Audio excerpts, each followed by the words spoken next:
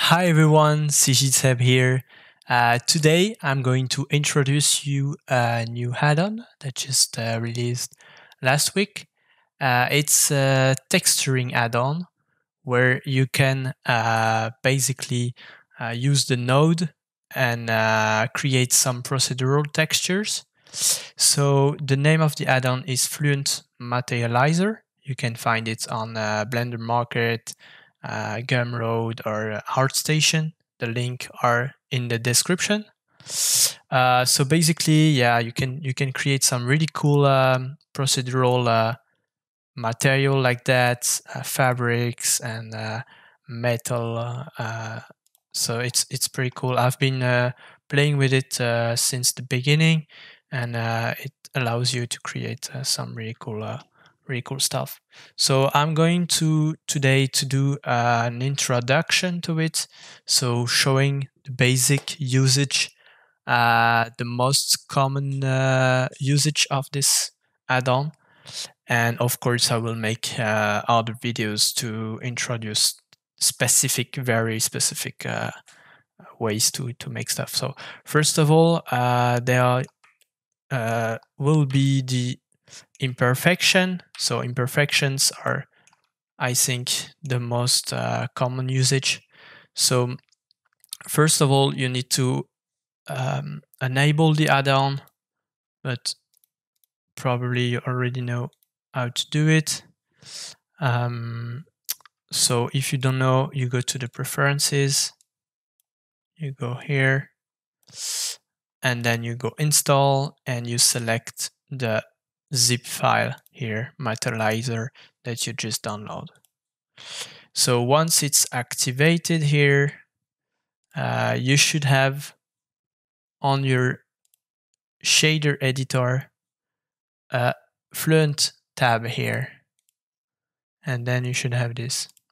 So if you have this, it's working. If you press F, once your mouth is on the shader editor, you should see like Fluent MZ 1.0.0.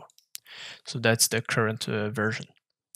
So we're going to start with the imperfection. To do that, you need to be in random mode, in cycles. You can do it also in EV, but it's working better with cycles because we're using procedural textures. So first of all, you need to add a material to the item, and then you can just select the principal shader, and you're gonna press F. Once you press F, you see different menus. You can see the metals here, colors. Those are colors, like pre-made colors that you can use if you want to make a specific metal. And you have here on the left the layers.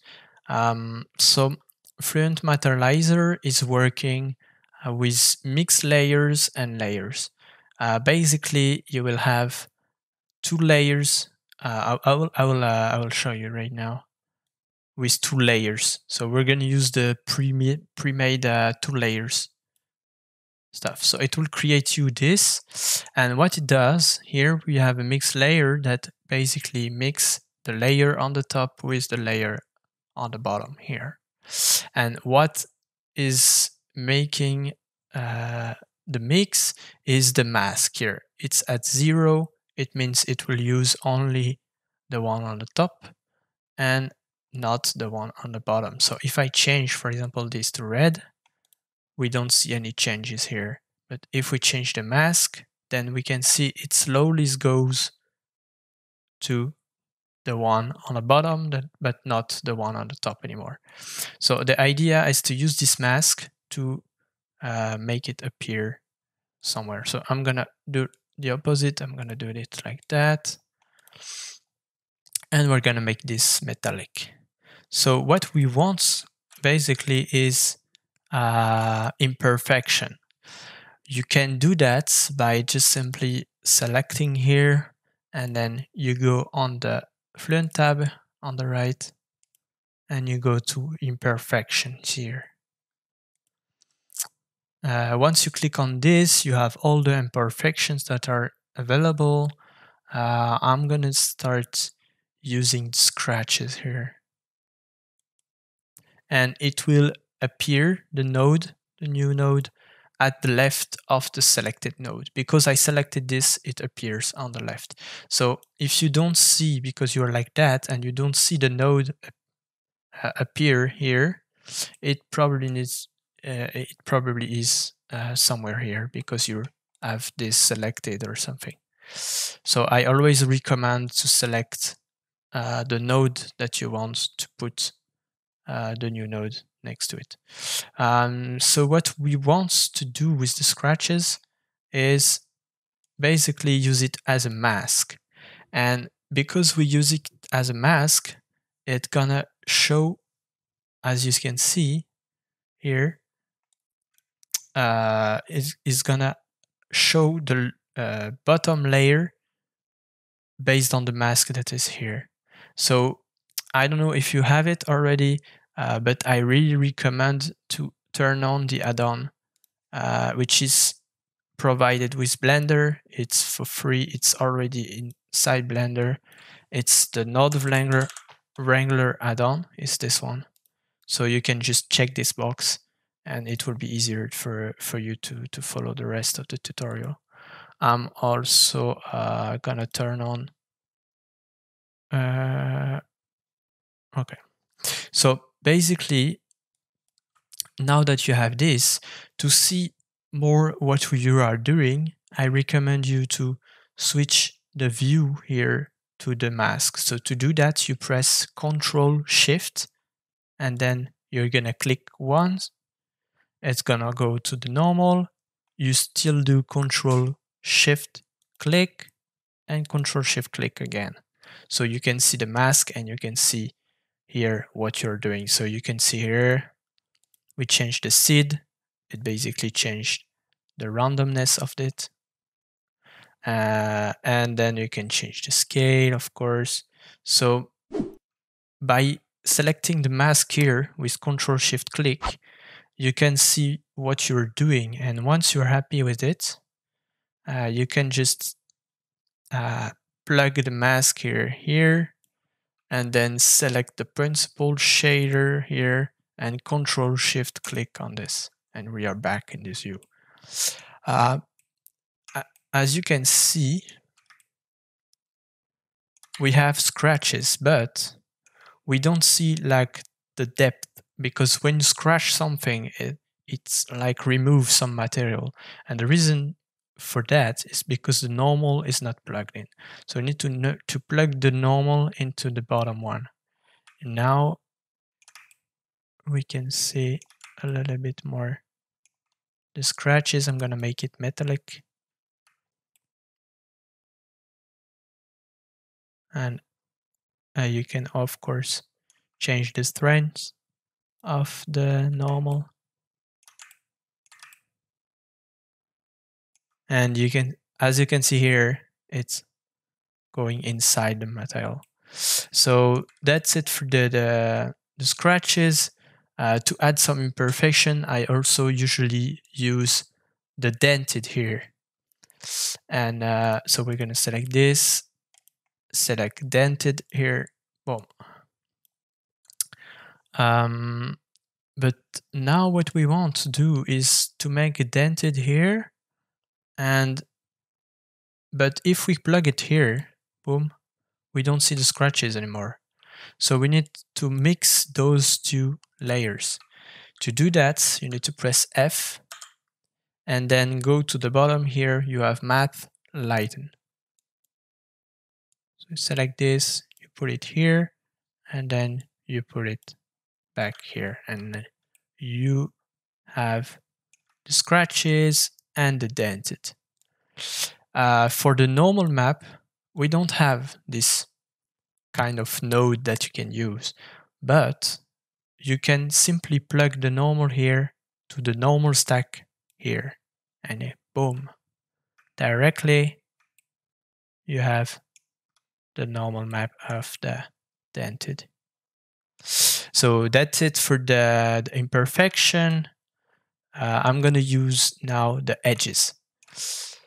With Fluent Materializer, you have different masks. So as you can see, we're going to use the same example here, 2 layers, and we're going to make it blue, for example, and I'm going to make this like that. Boom. Make it metallic because it looks more stylish. Boom, this too. So what I'm going to do is put some edges here. To do that, you need to select the mix layer, press F. Let me put it here so we can see. And then I'm going to use edges. And boom, we have edges. So what it does is if we control shift click, we can see where it's white, it shows the bottom layer, and where it's black, it's showing the top layer. So we're going to reduce this, maybe something like this. So we have like just a small edge, but most of the time we use that to make it like something is used, something is kind of, scratched and something bumped into the corner and it's used. But here it doesn't look really realistic. So what we can do is plug something here in the texture node, texture input of the edges, that will make it more random, more realistic per se. To make that, I use the grunges. So you go here in the Fluent tab, and then you go to the grunges, and most of the time I'm using the number 3 because I think it looks okay. So now you can plug the result into texture, and boom, it's not a full straight line. Now it's a little bit random. Looks more like it's used. It's more realistic. You can plug this too. I think, yeah, doesn't look quite good. So we can remove it. So yeah, so you have this. If you want, again, Control Shift click, you go into the result, and then you can play with the mask. You have here the coverage. If you lower the coverage, it will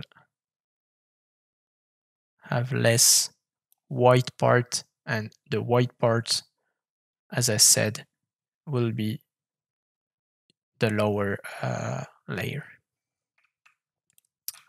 So that's it for the edges.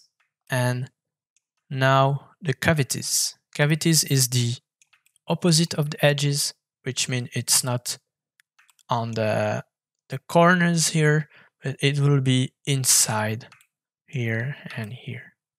I will show you in a minute. So same, you select the principal BSDF of the object that you want. You do 2 layers. You make your main color to make metallic, boom. And then you select your mix layer where you want your mask to be, and then you select cavity. And boom, you have your cavities here. And you can see it a little bit here. You can play, of course, with the distance to make it more aggressive or less aggressive, depending on what you want exactly. Once again, you have the texture input. If you want to make it more random, you can add some grunges and stuff. And yeah, so that's it for the cavities. So yeah, I hope you enjoyed the tutorial. It was a quick introduction to Fluent Materializer. Of course, I will make more tutorial in the future to explain more specific effects. And yeah, see you in the next one.